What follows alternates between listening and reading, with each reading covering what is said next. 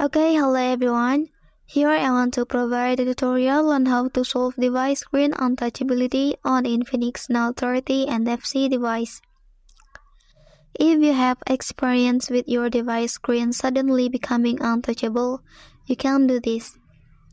Please restart your device by pressing the power button and volume up button simultaneously for a few seconds.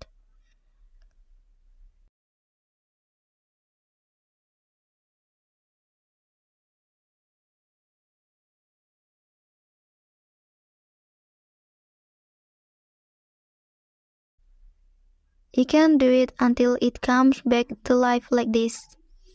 And then, your device screen will return to normal as before.